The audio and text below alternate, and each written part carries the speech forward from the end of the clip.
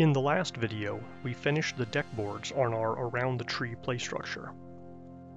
In this video, I'm going to show you how I set up benches on two sides using 2x4 Basics bench brackets. These plastic brackets from 2x4 Basics come in boxes of 2 that cost about $13 each, but include all of the mounting hardware you'll need. I had to special order these redwood colored ones. You're going to need a 5/16 drill for the bolts, and I suggest a smaller drill to make pilot holes for the lag screws.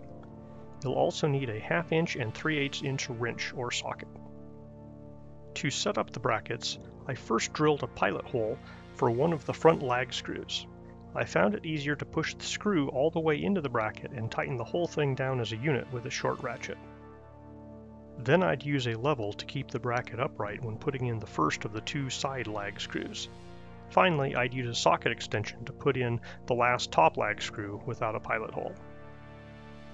If you have overhanging deck boards, you'll need to trim them off flush before using these brackets. I set the depth of my circular saw just slightly deeper than a deck board, and then I freehanded it. I had to use a chisel for the last little bit by the post. Once you've installed a few of the brackets, you learn what works and things go a bit faster, but probably a third of my total time was spent just lag screwing these brackets into place. The tops of the 2x4 uprights need to be cut at a 12.5 degree angle to make the top of the bench level.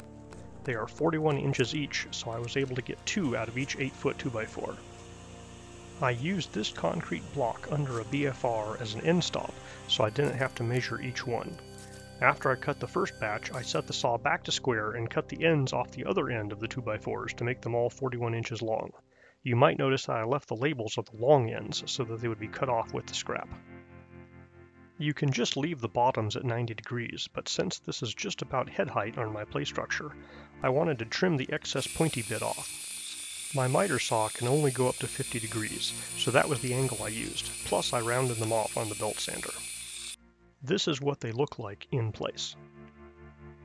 To hold the uprights to the brackets, you just drill a 5/16 inch hole using the brackets as a template and bolt them on using a fender washer, lock washer, and a nut. I was using pressure-treated lumber, and the length of the bolts is very close, so I had to take off the lock washer, use the nut to compress the wet pressure-treated wood a bit, and then I was able to fit both the washer and the lock washer onto the bolt under the nut. I used one of the 2x6 seat boards to mark the post that will be under the corner of the benches, and after transferring the line all the way around the post, cut it off with my circular saw.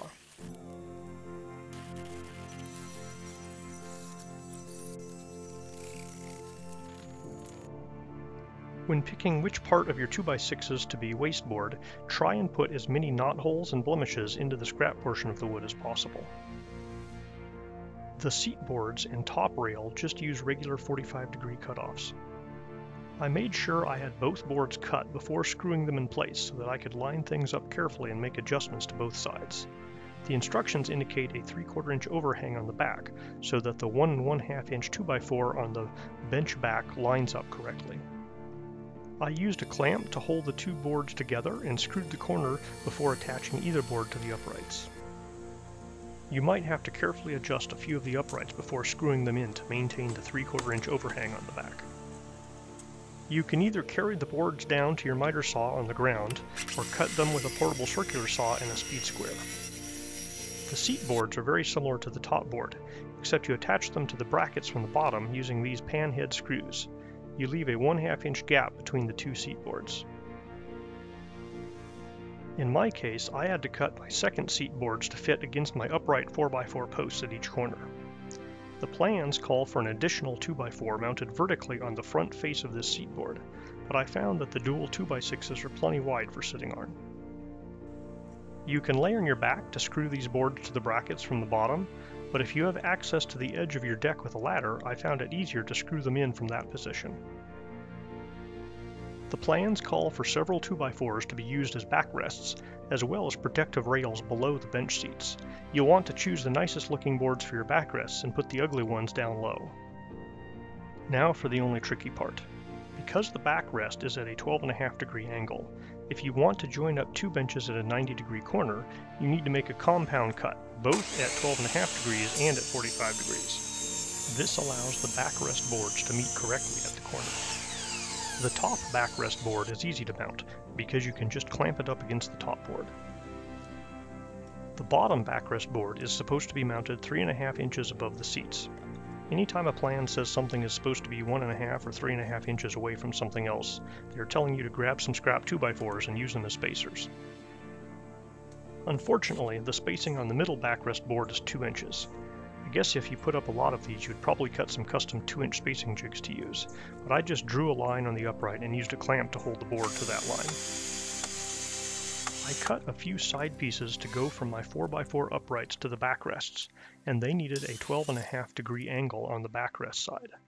My boards extended out past the end of my platform to the full length of the lumber, so after I marked where my armrest would fall on them, I carried that line up and cut off all of the excess using my circular saw. I've had to finish off the cuts near the end with a handsaw.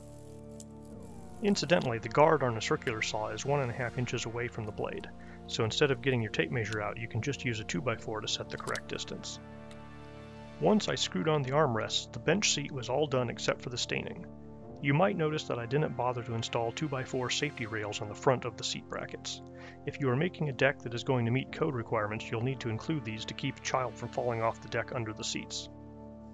However, seeing as how the other half of the play structure is wide open to the zip line and slack line, I decided making this half safer wasn't really necessary and to keep the sight lines a bit more open. Because I didn't want to stain my deck boards or corner braces, I had to put some plastic and masking tape down before spraying the stain. And here is the final play structure.